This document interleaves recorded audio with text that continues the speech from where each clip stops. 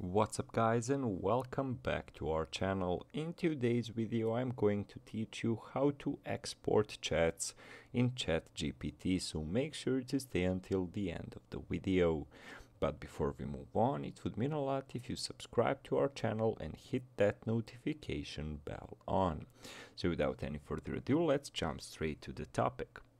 So there are two ways on how to export chats. So if you want to export them all, or you want to kinda export one of the chats. So guys, I'm gonna show you both of them. So let's say you want to have a question which is plan a trip.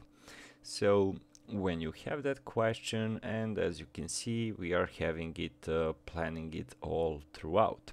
So when the plan is done, what you need to do is over here you're having, as you can see, explore it, explore this and that, whatever the question is.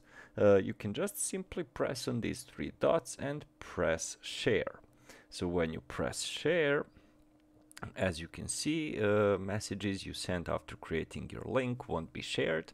Anyone with a URL will be able to view the shared chat. So you can just copy a link and use it to send it throughout any platform you find the most suiting. But if you want to export all of the chats, quite an easy way. Just go to the bottom left corner of the screen. So let me just clear this out. So go to the bottom left corner of the screen, click on your name and select settings. From here on, there are two big options, which are general and data control. When you press on data control, as you can see, we are having export data. When you press on export data, as you can see, your account details and chats will be included in the export. The data will be sent to your registered email in a downloadable file.